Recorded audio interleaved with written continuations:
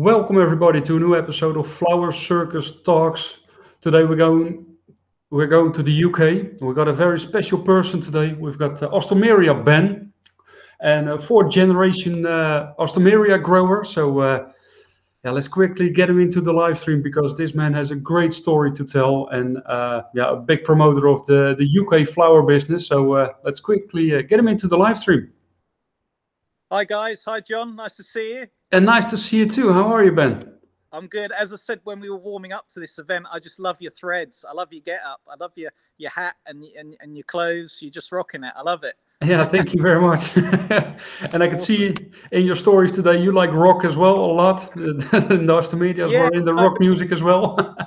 So my favorite band called Reef, they were live on the radio in the UK because they've just released a new album, and obviously with the pandemic they haven't been able to do any live gigs. So here in the UK, we're all getting a little bit stoked, a bit excited about actually going to see live music. So it's one of my passions, music. So to go now and get out and about to see music is going to be awesome. Yeah. Yeah, I mean that's great, and yeah, I like circus, and I got it into the flower business connected. You are promoting the UK flowers and your own flowers, British flowers rock. So I think you got those two things together there as well. Yeah, awesome. Yeah, I love it. Yeah, to start, for the people from outside the UK, can you tell a little bit about more about yourself, the company, what you do?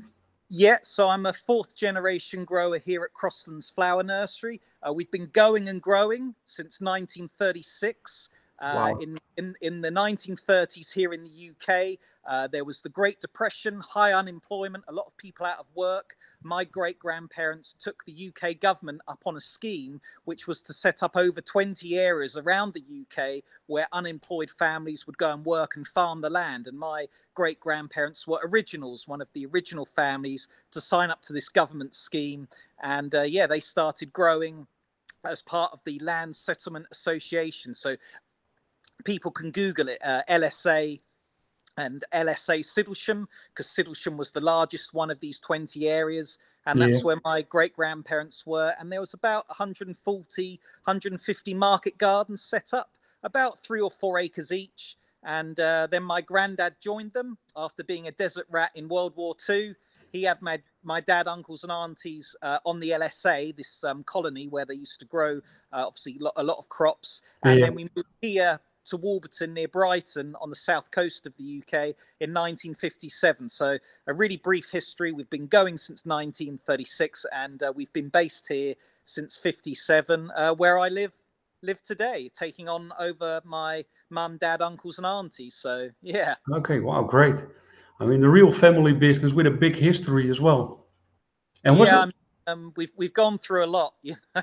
Yeah. So it's very rare in farming, but even rarer in the cut flower trade that we still exist and survive here in the UK. Yeah, there's not many people like me left here, so we're proud what we do. Yeah. Yeah, it's the last, let's say, 20 years, a lot of things happened in the UK grower business. I mean, a lot of them disappeared, unfortunately. But you're still there, and it looks like you're thriving as well, finding new ways to sell flowers, promoting yourself really well. So actually, I want to know all about that part.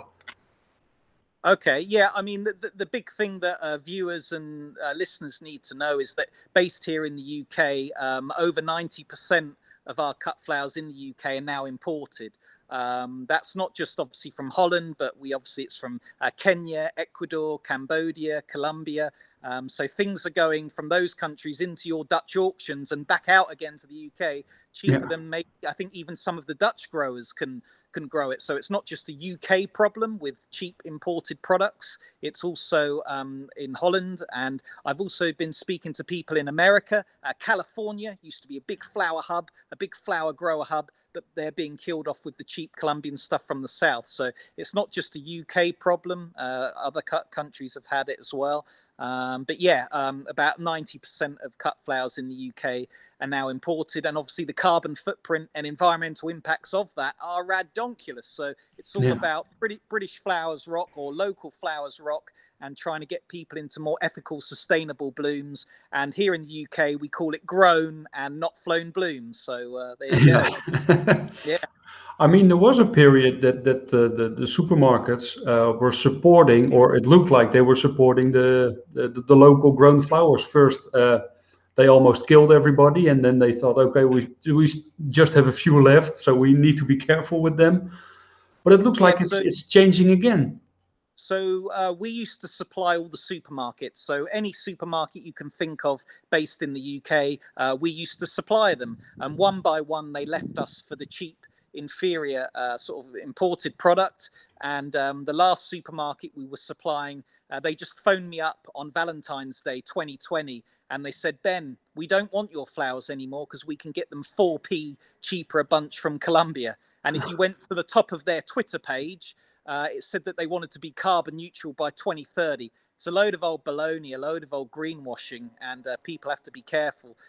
Luckily, we now do supply Morrison's supermarket. We've been supplying them for 2 years, and touch wood, they've been very ethical, very sustainable. And I think they have a target where they want 30% of their flowers that they sell in their supermarket to be British. So the future with Morrison seems to be very good. But also, when I was a young whippersnapper, I'd be in the shed making hundreds of flower boxes, and we used to send hundreds of boxes a week to Covent Garden, Spitalfields, Western International, the big London flower markets, and we also used to send up to Birmingham, Leicester, Sheffield, the Midland markets as well. Now we do zero boxes a week to what you call the market, because it's just unsustainable. I live very close to Brighton market, so we do about 20 odd boxes a week to them, but no longer do we really supply wholesale market because it's unsustainable. Grandad used to get £1.95 a bunch in the 60s and 70s. Now if I send a bunch up there, they give me 50p. You know, I mean, and my costs have obviously gone up as well. So we've had to diversify. So we sell direct to the public, we sell direct to florists, cafes and restaurants that have a sustainable food menu. They also want to be sustainable where the flowers come from on their table as well. We also supply farm shops, and basically we supply people that want traceability and they care about the planet and where their produce comes from. Yeah, I've got a question from one of the viewers, Morgan Douglas Knott. He's saying we also have a distribution problem in the UK. It's hard to get British stuff, but we love it when we can get them in. Yeah, so I get my flowers out very easily. It's picked and it's packed and it's with the person the next day. Obviously, you've got my contact details, and we'll say that at the end.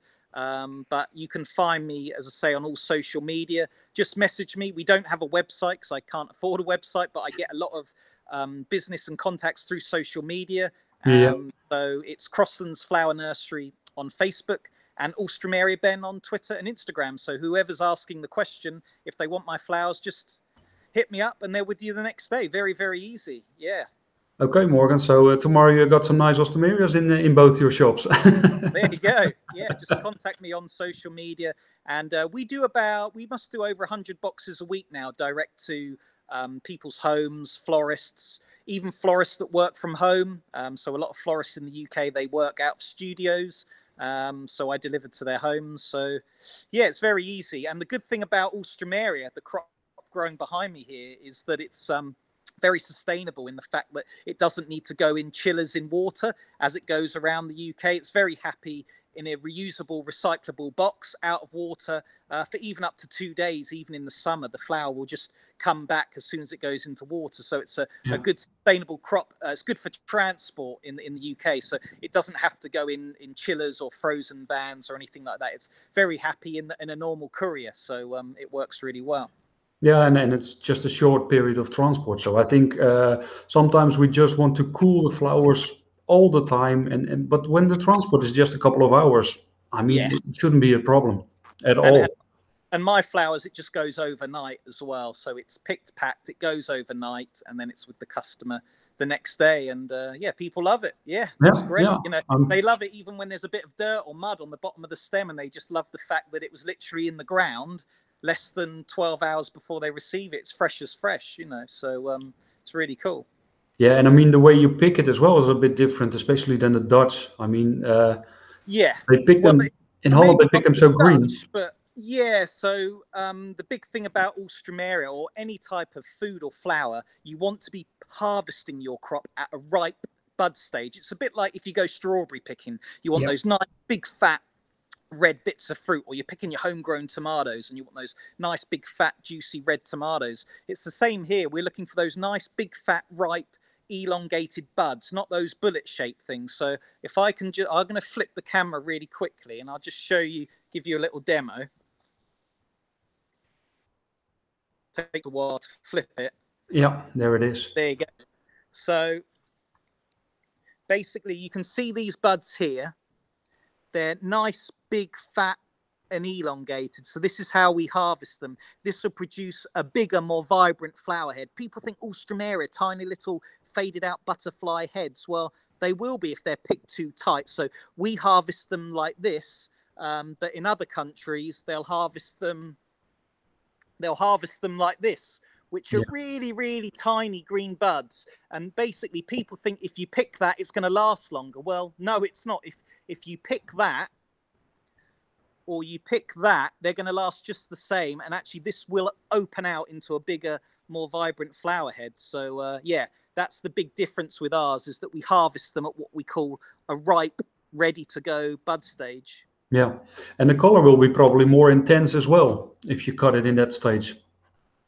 Exactly, you're getting a bigger, fresher, more vibrant flower head. If basically you pick a red flower too tight in bud, it will struggle to open, and as it struggles to open, it will be like a faded orange. It will lose its natural color. So you want to leave it in the beds on the plant for as long as you can to really get that true natural color, and it will produce a really nice vibrant color or a pale color or whatever it was. So the one I just showed you was white, for example. But Yeah, yeah, it won't come out all weird and fuzzy looking. It'll be a nice clean smooth petals as it opens, and they'll open naturally. So obviously some flowers, they take about 5 weeks to come into the UK if they're coming from further afield. So when we used to deal with some of the supermarkets, they wanted a 5-week forecast because they were dealing in weeks.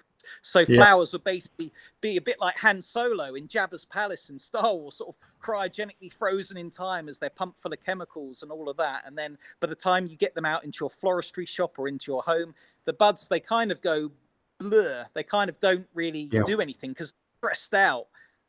So whereas with ours, they're harvested and they open what we call naturally.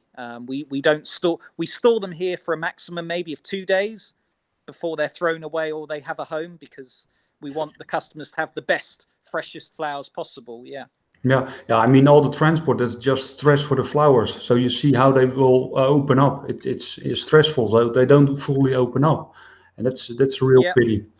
Yeah, and with the chemicals, the big thing is like roses won't have any scent, any smell, because they're doused in chemicals, and they'll kind of stay brown and closed. And some of the big lilies, they'll go like big brown bananas where they don't open up properly. And the Alstroemeria, you'll see them tiny little faded out weird things. It's because they're harvested too tight, stored for too long at too cold of temperatures, and yeah, they're just not fresh, you know. Yeah, yeah, that really. Caroline Marshall Foster is in as well, and she's asking, "Hi Ben, good to Oh, see you." good to Uh, see you, Caroline. I know Caroline. Well, I've never met her in person, but we talk online or emails and stuff. I know her. Yeah, yeah, awesome lady. she really is. She's asking, is there a price difference for trade buyers? So you're selling yeah, to consumers, but also to florists. Is there a price difference? Yes, because obviously the public, we do a public box to their home for £20, which is 4 big bunches, including delivery. And then to florists, obviously, the minimum order is 15 bunches, which is nothing for a florist to use. And obviously, yeah, florists get them at cheaper prices because they're buying more quantity. Yeah, So yeah, we have a public box of £20, and then the florists, they can choose what colour they want and how many they want, as long as it's 15 bunches. I think the cheapest, the posy grade, is £33 a box. with VAT delivery for 15 bunches, and we do a premium. The premium one is £42 for 15 bunches, including VAT and delivery as well. So they're the minimum. So that's not a lot of money really for a florist to use them up. No, and to have a great quality, I mean, and fresh flowers as well. And you're selling by color, or you're selling by variety? Well, obviously, we specialise in the Alstroemeria. We do a plethora, smorgasbord of colours. We do over 70 varieties, I think 79, and we make sure we have a full colour range available all year round. So florists, they just order by colour. So if I've got 5 reds, there's surely one of them in the winter or the summer that's going to be ready. So florists, they just order by colour, and yeah, it works really well. So it's my job to make sure I have as many colours all year round. So the only colours we don't do are blue and black, but all the other colours we've got covered. Yeah, all the natural colors. Yeah. Caroline's saying sounds good, and with the all-important British flag. I mean, you have to support local. I mean, and I think during the pandemic, people were more into supporting local as well. Your local florist, local butcher, but also, yeah, don't forget your local grower. Yeah, and that's what I talk about in the British Flowers Rock Talks, is that you've got to treat florists as part of the community, just like you do with butchers, fishmongers, bakers.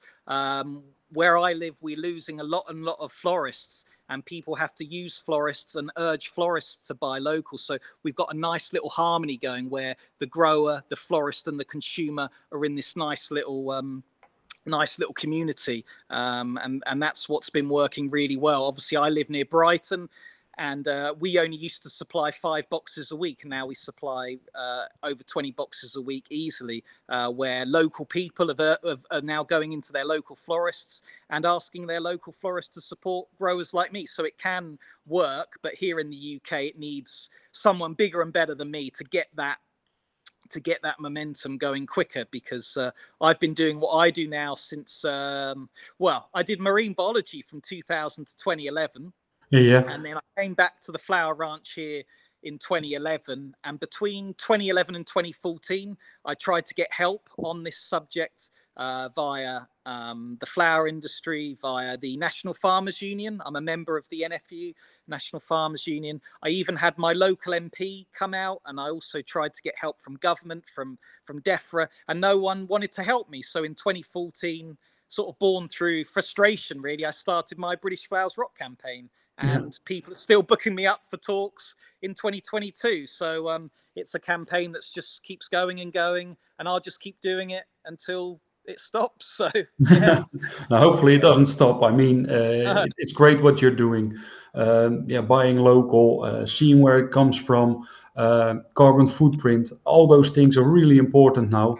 I mean, also the anti flower foam organization is quite big as well, because it's a chemical process as well. That's where my mind just goes, it gets bamboozled. So a florist, for example, she won't use any floral foam, but then she'll use foreign flowers. So the carbon footprint she saved with the packaging, she's now just wasting with the imported flowers. So it's, if you can use a product, if the flower you're using is British or local, you're already help saving the planet. So my mind just gets bamboozled when florists are like, oh look, I've done it with wire and no foam. Yeah, but you're using foreign Alstroemeria. You could have saved even, the mind just is just mad, isn't it? But so it has come a long way, but obviously we've still got a lot more where florists and the flower industry can save. I mean, plastic packaging, for example, Alstroemeria,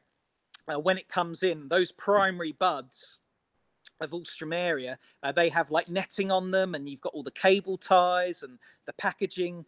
A lot of florists that have my flowers locally, they have the raw product, so they don't have any packaging at all. Because even if my bad boys, Sussex slammers as they call them here, are wrapped in paper, paper is still trees, and a lot of forestry paper would never biodegrade in my lifetime. So the best way you can buy any product is package free, and luckily florists and the public around here, they literally just have the flowers. They don't have any packaging if they're not going to use it. So the sleeves that I use are made out of recycled plastic, and they are recyclable.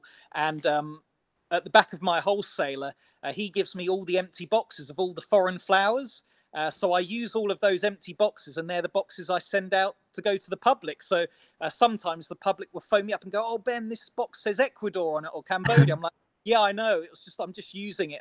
And they're like, "Oh, that's a great idea, Ben. Keep using the empty boxes." So I say a lot of our packaging is packaging that I just get for free. That's only going to be in the bin at the wholesaler. And if we get a delivery of fertilizer or a delivery on the nursery and it's wrapped in plastic and cardboard, I save all of that and I use that in my packaging. So yeah, it's all those little things all add up. So Yeah, it really does. But yeah. still, there's the misconception, I think, with what's happening in the greenhouse as well. I mean, how much water are you using? Or are you using chemicals at all in your greenhouse? That's still something that's in people's minds. But take us through what's happening in the greenhouse from a young plant or the whole life cycle. Yeah, no, that's really good. So basically, when my granddad moved here in 57, it was very much a continuation of what my great grandparents were doing on that land settlement association, growing a real diverse range of crops. And we'd had a menagerie of chickens, ducks, cattle, sheep, growing flowers and salad crops. And then the birth of the supermarkets, obviously in the 60s and 70s, people got used to having the cheap products all year round. So like strawberries and blueberries in December and all of that rubbish, you know. So no longer could we grow lots of different things at Crosslands. It was time to specialize. And Grandad tried a lot of things like tomatoes and freesias and chrysanthemums. But we arrived at the Alstroemeria because it's a very sustainable crop to grow in the UK naturally.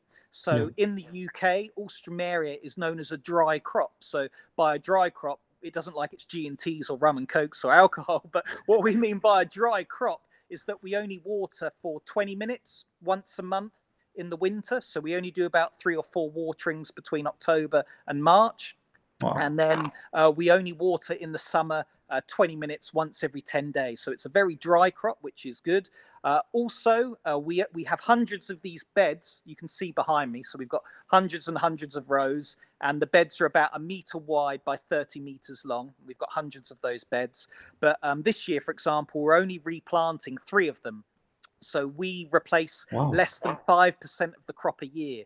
A lot of our plants are over 20, 30 years old, still producing good saleable stems for the people at home and in the shops, because it's a sustainable crop. You know, we don't have to come in here, sterilize 100% of the soil, get all the old plant material out. As I say, we've been doing it for so long. We're specialists. We know what varieties cope best with the British weather. So yeah, it's only less than 5% replanting a year. So we don't use any peat anymore. We're peat free, and we use very little sterilization. Also, it's known as a dry crop, but it's also known here in the UK as a cool crop. So it looks cool and rad in your arrangements, in your bouquets and things like that. But by a cool crop, we mean it doesn't take a lot of heat in the winter to get good production. So if we were growing tomatoes or other types of crops in these greenhouses, we need about 20 degrees of a winter's night. But the optimum temperature for the British Alstroemeria is only 13 degrees. So we can be a lot more frugal with the heating. And when we are heating, we're using the little wooden pellets. So I've got some here to show you. So we're not burning oil or anything anymore. We're surrounded by Goodwood and Slindon estates, and they have a lot of woodland that needs to be managed. And all of that managed wood goes into these little pellets, which I'll just flip-flop the camera. And the magic. Yep, there it is. There. Okay. So these are wooden pellets, and we burn about 100 tons of these a winter, which is nothing compared to chicken farms, or Buckingham Palace has the biomass, and a lot of farmers need a lot more heat. But when we do need heat, we're now burning these sustainable local wooden pellets, and we're not burning oil anymore, which is really good.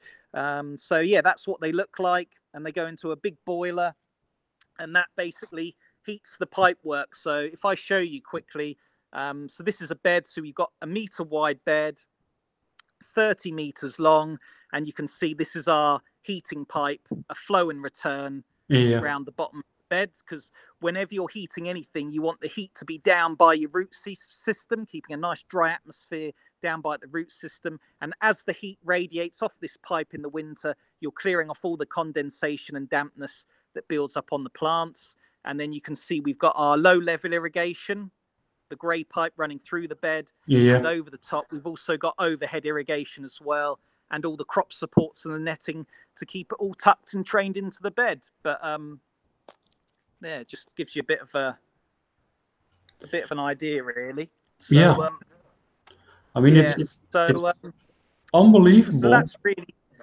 it naturally is very sustainable. So not a lot of water, not a lot of replanting, not a lot of heat, and when we do need heat, it's local sustainable biomass now. You asked about pests and diseases. We don't use any pesticides or insecticides anymore. It's all about biocontrol. So we're basically inserting biology in the greenhouse that's going to kill off biology that we don't want, basically. So I've got a couple of examples for you guys. So you may have seen these bioline cards. It's really tricky on my yeah, it's the other way around. Yeah, it's really tricky. There you go. So these bioline cards. So this is Incarsia, and where my thumb is, there's a little where my finger is, there's a little circle, and these come in the post. And basically Incarsia, they're like mini wasps, and you hang these cards up on the netting of the Alstroemeria, and the mini wasps will lay eggs in whitefly eggs. So you'll kill off all the whitefly, because these bad boys will go and hunt them down, basically. And you can use these with banker plants as well. So you can hang these up around aubergine plants, eggplants, tomato plants, and you can basically create Venus flytraps for your whitefly. So you can create a good population of these mini wasps, the Incarsia, and no need for any chemicals when you got those around.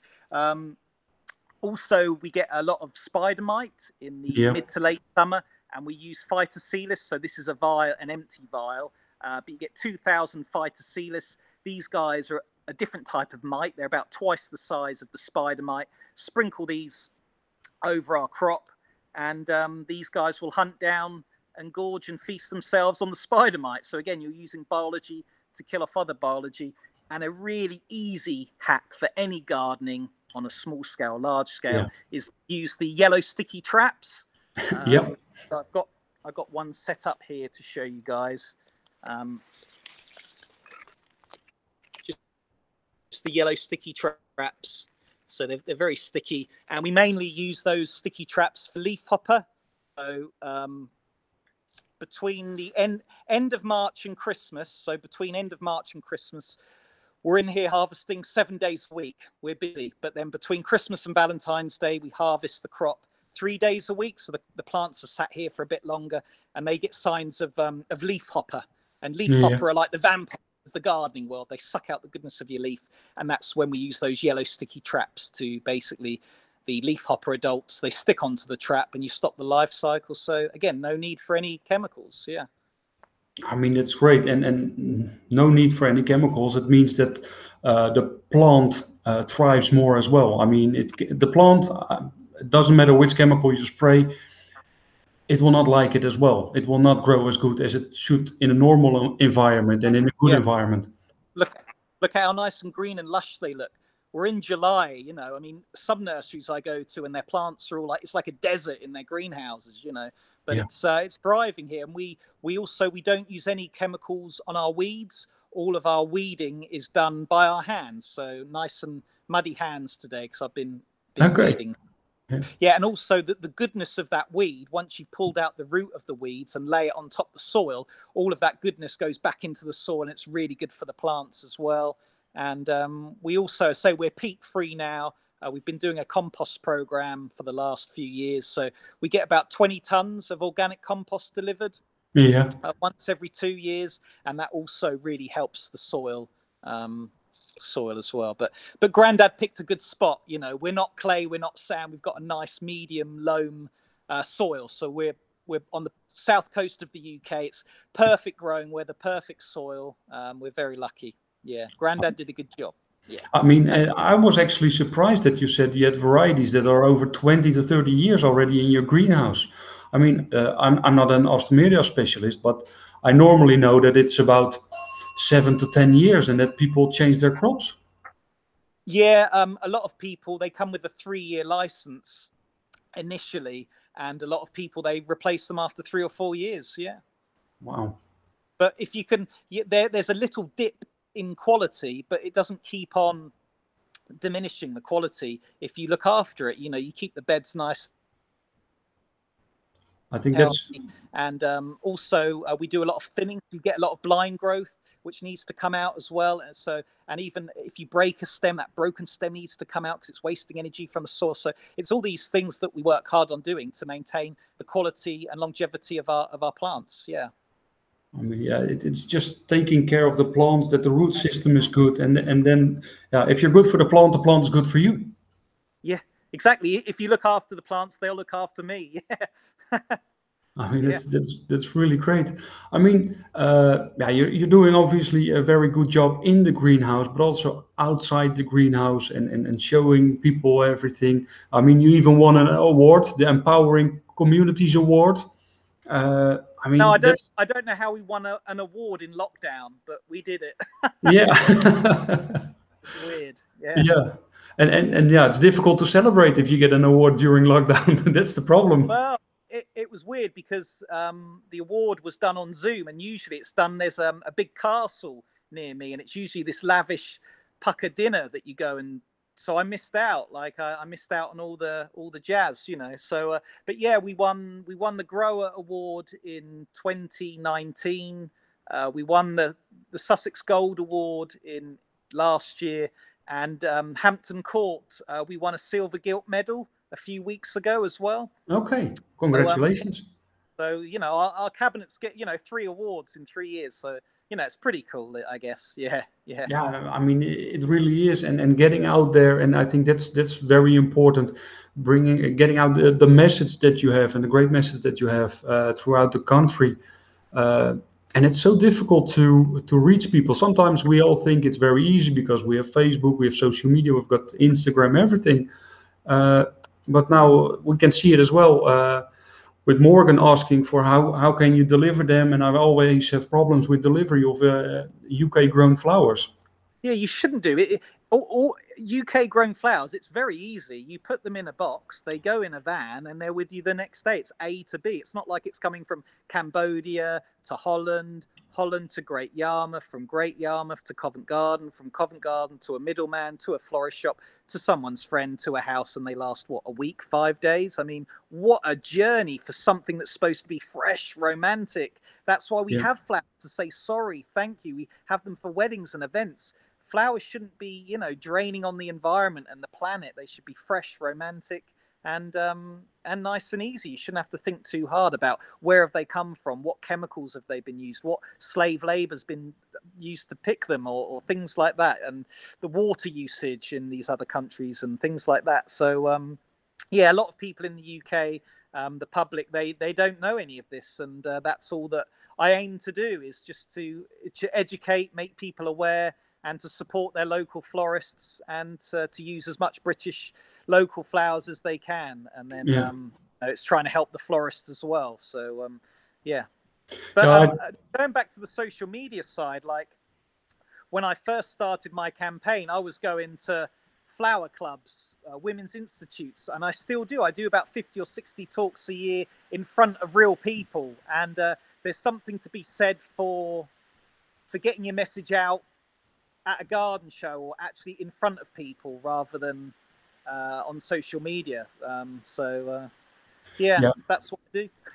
I mean, we Yeah, have such a beautiful product. People want to see it, want to smell it, want to buy it as well if they see it, because there's nobody who will leave without flowers probably if you do a talk. yeah, exactly, exactly. So I take the flowers with me, and we do tours here as well. So we're not open to the public like a garden centre, but we have somewhere where it's a minimum of 10 people. It's just £5 a head for 2 hours, and we give people proper tours of the nursery, to talk about everything we're speaking about and more. They get to see the biomass boiler, they get to see how we process, how we harvest, how we pack, They get to see the big cold stores and the chillers, and we take them to all the different areas of the nursery, and we talk about the big differences between what we're doing and what maybe other growers in other countries are doing. And by the end of the tour, they're like loving it, you know. So yeah, we do tours as well, and we're sold out for this year, and we're nearly sold out for next year already as well. Wow. People just love coming on the tours. Yeah. Yeah, I think people want to, they love the story behind the flower, and they want to meet the grower and what's happening. And that's also something for the florist. I mean, while they're making a bouquet, it will take 10 minutes. Maybe some florists are quicker, maybe some of them, it takes a little bit longer. But what are you going to tell about when you're making the bouquet? I mean, you can tell great stories. Look, this Alstroemeria, they are from Alstroemeria Ben, and it's just around the corner, and you have a great story. And the nice thing is, people get a bouquet, it's a gift with a story as well. There's almost no other product with such a great story as flowers. Yeah, it's about that traceability. I go to my local fishmonger because I want to know it's line caught, it's sustainable, and it's fresh. I go to my local butcher because I want to get more sustainable cuts of meat that you can't find in a supermarket. You know, I go to my local baker because I know he's baked it that night, and it's fresh in the morning. It's exactly the same with florists, you know, and yeah, people just have to use them more and encompass them in the community more. So and hopefully that's helping. I mean, the city near me called Chichester, I think when I was a young kid, I think there was over 10 florists, and now there are no florists in Chichester. You know, so but Brighton, it still survives. It's a bigger town, bigger city, but yeah, I know it's difficult for the florists because they always say, oh, they compete with the supermarket. But if they buy homegrown, they can obviously get a cheaper product. So we do a posy grade. So we talked about sustainability. Yeah. And in Holland, do you have something called the ugly wonky veg? Do you have wonky veg or ugly veg? Yeah, it's starting a little bit now. So here in the UK, we have a famous chef called Hugh Fernie Whittingstall, and he came up with a campaign called War on Waste. Unfortunately, the flowers were left out of the TV program, but I do a wonky, ugly flower bunch, which is what we call our posy grade. So we do our premium grade and our posy grade, and I'll just show you guys what they look like. And basically, our posy grade, if I sell to a florist for £1, she can sell it for £3. Undercut the supermarket, and at the end of the day, it's just a nice bunch of flowers for someone to take home. Just like those parsnips or ugly veg are going to be put into roast dinners and soups. But this is what they look like. So just wait a second. So this is our premium grade. So this is Whistler, which is a lovely white variety. And our premium grade is 5 chunky stems, 90 centimeters tall, for big, proper, expensive bouquets, floristry, pedestal arrangements, and designs. And then next door, this is my wonky, ugly flower bunch, the posy bunch. So again, it's Whistler with a sprig of pink in. This is 8, instead of 5 stems, this is 8 to 10 stems. These are 60 centimeters long, and it's just a nice bunch of flowers for someone to pick up outside a farm shop or a florist. And yeah, this bunch of flowers would be discarded by a supermarket or a wholesaler because the stems, they're a little bit wonky. You can see they're a bit gnarly. They don't weigh 22.1 grams and all that nonsense. But at the end of the day, it's a nice, fresh bunch of flowers that are going to last 2 or 3 weeks in someone's vase. And also, if a florist is doing a floral crown, a buttonhole, a little jam jar, a little table decoration, something that's 60 centimeters, I now sell a lot of these to florists where they don't need the big, thick stem length. So again, it's saving the planet, and it's the war on waste. So that's our posy grade, and that's our premium grade. So there you go. But please don't call them ugly, because they look good as well. Yeah, so I don't. I call them our posy grade, so premium posy. But yeah, it's just getting on board with that war on waste, the ugly wonky veg, and the flower industry. Growers throw away tens and tens of millions of stems around the world every day because they don't come up to supermarket specification. And it's radonkulous, you know, because you're throwing away something you've put as much love, passion, fertilizer, watering, heating in as you have the other tall, chunky stems. So again, it's just that complete waste. So we do throw away tens of thousands of stems a year, but we're now selling thousands of those posy bunches a week through British Flowers Rock, through the education, through awareness.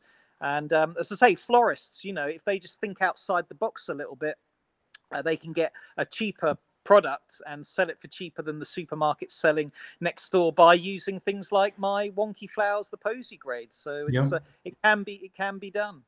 It's something actually we tell during our shows as well. It's figure of speech, thinking outside of the box, but also literally because all the flowers are delivered in a box. So as a florist, if you make something that doesn't fit in a box, you will automatically have something that a supermarket will never sell. Exactly.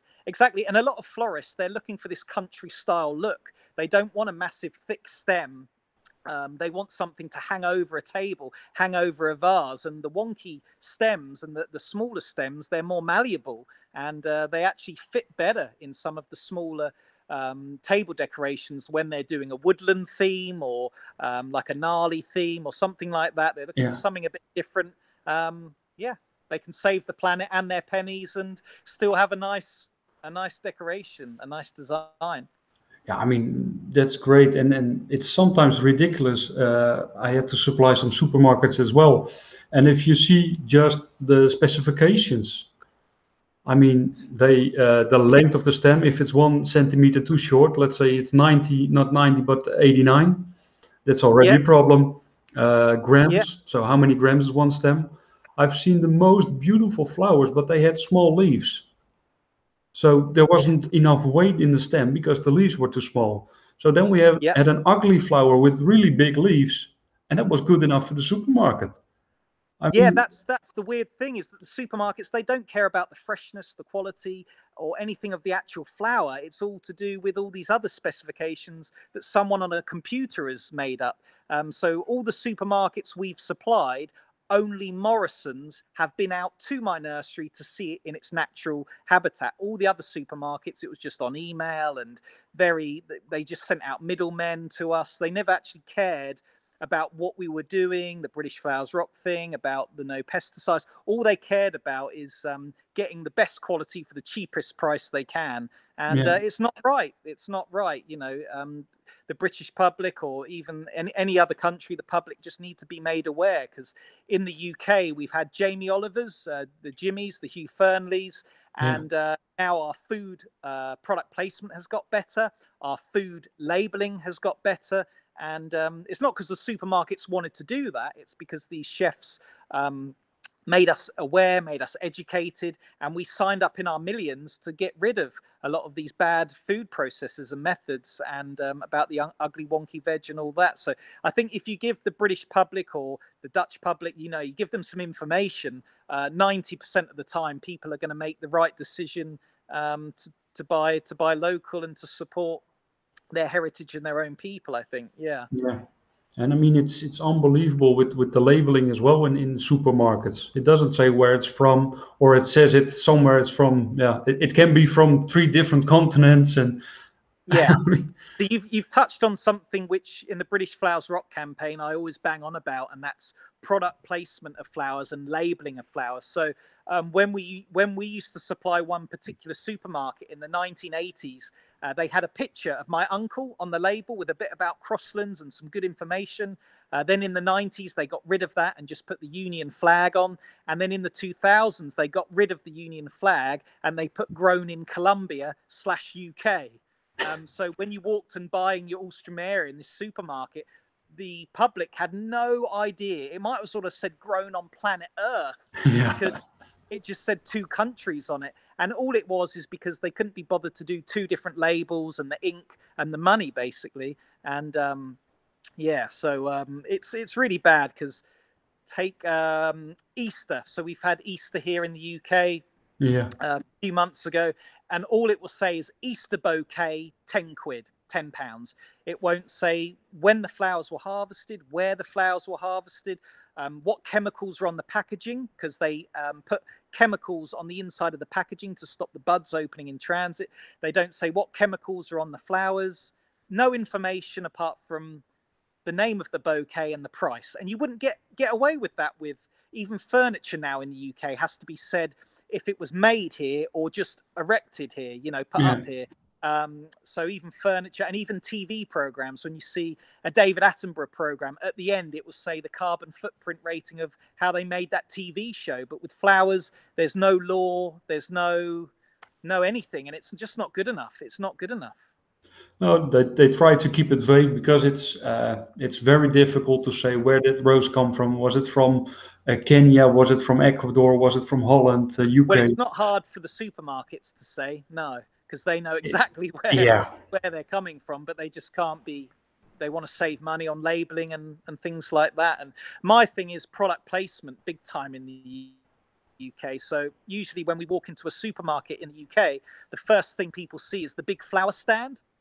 Yeah. And a lot of the supermarkets above the flower stand, they say, oh, we support 100% British. We support local seasonal flowers. But actually, if you go around that stand, Egypt, Israel, Colombia, Holland, Cambodia, it's just, you couldn't get away with that with food or any type of product. It's almost illegal. You couldn't do that. And that's what people have got. The British public, they have no good signage. So my idea would be to have a British seasonal flower stand and then have another flower stand with all the other bits on. Not hard, not hard to do. But no, not at all. The longer they can get away with not doing it, they will. Because as I said, unfortunately with food, we've had the Jamie Olivers, but in the flower industry, we don't have anyone like that. So all I can do is my little bit and make the change where I can.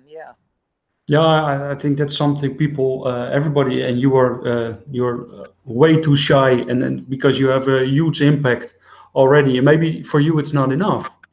But with all people doing this, teaming up, I mean, we can complain about that supermarkets are not showing where it's from, but I think it's a huge chance for the florists to stand out of the crowd and say, okay, this is from this country, this is from this country, this is this footprint, and if you want to have only a local bouquet, we can make the local bouquets. If you're looking for those big roses, okay, they're from Ecuador, but know that they're from Ecuador. All those things. I mean, I think that now during the pandemic, there's a whole new generation, or the younger generation is in love with flowers and plants again, but they want to know where they come from, what's happening. And if it says Easter bouquet £10, it doesn't say anything. But as a florist, you have the time to educate the people as well. Yeah, and that's again that the florists that I supply, they tag me, I tag them, we share, we learn together. And also if the florist has a question, she can ask me, oh, why has that happened this week? Or, well, did you take the leaves off? Where were they stored? Oh, no airflow. They were stored somewhere very hot and humid, and or anything like that. Any problems we can iron out and things like that, and I can tell them the science behind it. And florists, you just wouldn't get that with a wholesaler. You just get a refund, or maybe not even that, or something. So also when a florist works with the grower, you support each other, you learn off of each other. So I do a lot of market research. So when Grandad and Dad were running the show here, everyone wanted red for Valentine's Day and red for Christmas. Now everyone wants white for Valentine's Day and white for Christmas. So you phase out a bit of the red and you have more white. So you also learn, as a grower, you listen and learn and work with the florists as well to grow colours that they want. So it's a nice little, it's a nice little community, really. Yeah. And, if more florists get on board with it, they, as you say, they can think outside the box and say, we're selling Alstroemeria Ben's flowers and all of that and all the sustainability stuff they're doing. And, at the end of the day, they're getting more bang for their buck, because not only are they buying the flowers, but they're buying the traceability and the story behind it as well. So it's more romantic again. So it's good. Yeah, it really is. And I think, directly from a grower to a flower shop, like you said, there are so many middlemen in the normal chain. So many things can go wrong. And not only that, it's also, you learn from the florists as well. They say, okay, you already know red for Valentine's Day, they prefer white already. That's something probably a normal grower on the other side of the world will know in 10 years maybe. Yeah, yeah, yeah. It's just a better way of sort of working with people, because we're all humans, we're all different, just like all these varieties are different, and people have their own methods and things. But I think the best way is to try and just learn as much as we can off of each other and have more sort of transparency. You know, like I'm Yeah. doing this thing with you today, and I do loads of these things just to get the message out there a bit more and stay open. Because even in the UK, a lot of farms and flower growers on the outside, it says keep out private land. But no, I want to let people in. I want to share. Because that's the only way we're going to make change, is to Yeah. educate, make people aware, and to get out and about. You know. That's what we saw in the bulb district in Holland with the beautiful fields in springtime, and they tried to keep everybody out, but people were out of control. They just wanted to run in, and then some of the growers' wives started to think, okay, why don't we make just a field so people can take pictures, and let's open a small cafe or something so they can have a drink and a chat and make a special photo zone with all kind of things, and now they're popping up like mushrooms. I mean, Yeah. it's a great Yeah. business, and Yeah, it's people at the end of the day, people do want that traceability. They are, if they're allowed to be interested in something, they're going to be curious. You know, even if they learn a few facts and things. So that's why we do the tours. We do the organized tours to yeah, let people in and things in an organized fashion. Yeah, yeah. yeah. Wendy Ria saying really interesting. Would love to chat. Wendy, you can reach Ben on his social media channels, and that's let me get them in the screen as well. Alstroemeria Ben on that's on Can Instagram. I type it in, or can you type it into It's Facebook? already in the screen. Oh, it's on the screen. Yeah. Yeah. So Alstroemeria Ben, and on Facebook it's Crosslands Flower Nursery. Yep. So then Yep. you can contact Ben. Yep. Twitter and Instagram, it's at Alstroemeria Ben, and then Crosslands Flower Nursery on Facebook. Yeah. Yeah. You can just message me on any of those, and I'll get back to you. That's good. That's the Yeah. nice thing of social media nowadays. Yeah. It's you know, as I say, I can't afford a website, and to be honest, I'm always sharing information on social media, and people enjoy it, and I'm busy. You know, I only sleep for 4 hours a day or whatever. I'm busy, so to manage a website, it's just, you know, It just I takes don't. too much time, I think. Yeah, and as I say, it's the social media. If you do it correctly, then if people want your flowers, they'll ask for them on that, and then you just give them your email and your phone number, and then that's how it goes. Yeah, I So mean, pretty really great. good. Uh, That's out now as well. We've yeah, I got a mean, storm here today. Outside is very wet and windy, but sun's come out for a so little bit. that's a little bit of flower magic. Yeah, yeah.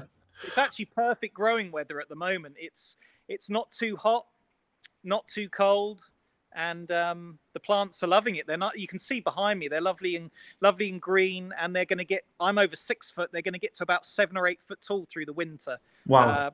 Another sustainability thing we didn't mention is that up in the roof above me here, I don't have any LED or sodium artificial lighting, so that's a good thing because we don't cause any light pollution.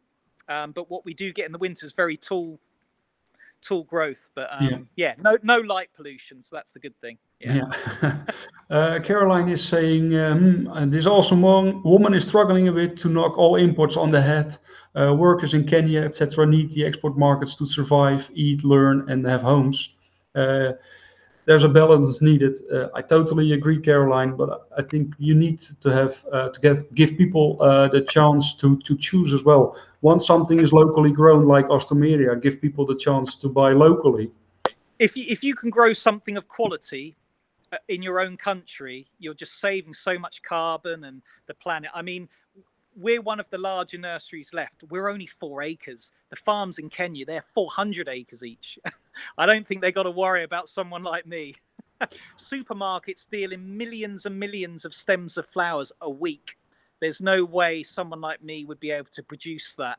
Yeah. But all the time that we can produce it, something of quality, then there is room obviously for both markets. But why should I have to throw stems away but flowers take 5 weeks to go around the world, and that's another thing. Fair trade. Our government will give other countries money, but we don't get any help anymore. We don't get any help for modernization of greenhouses or doing a proper campaign, or it's all done off my own back. We don't get any government grants or anything anymore.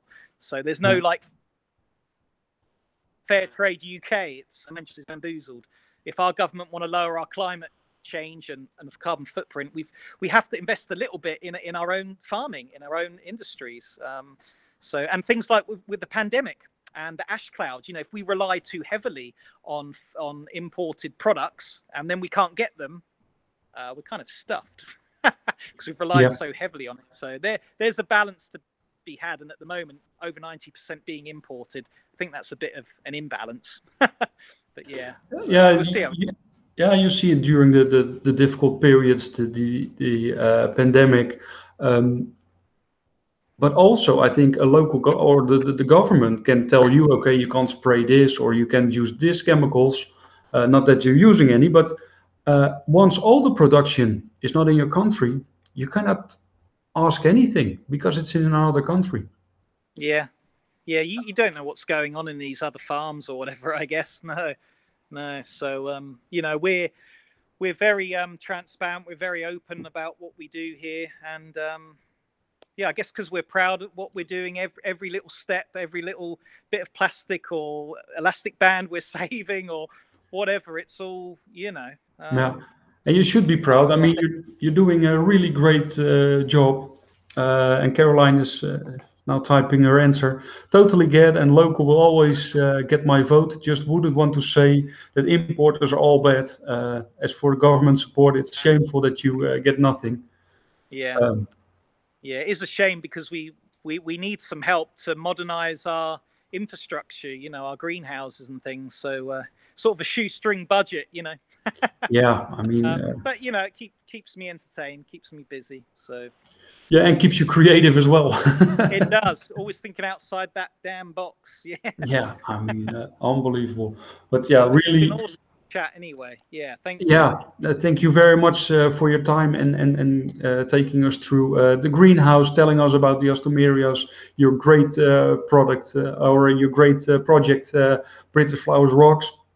So hopefully next time when I'm in the UK, we have the possibility to see each other and. Definitely, and make sure you're wearing that hat and everything when you come to the UK as well. Don't worry, I only take the hat off when I go to sleep. Awesome, I love it. Okay. Well, thank you very much for having me on your amazing Flower Circus series. It's been a real privilege and an honor, really, because you've had some amazing guests. So I'm very lucky and fortunate to be on here. So thank you very much. Yeah, and I'm really happy that I can add you as an amazing guest as well. We're almost up to 100 shows already, so I'm really proud of that we came this far with such great guests. Next week, actually, we have an online flower show, so we're going to make some really nice arrangements. It's going to be with the Belgian champion, Stefan van Berlo. So we're going to make some beautiful arrangements next week. So hope to see you all next week. Ben, thank you very much again. Hope to see you soon, and everybody, please stay safe and see you soon. Bye, guys. Bye.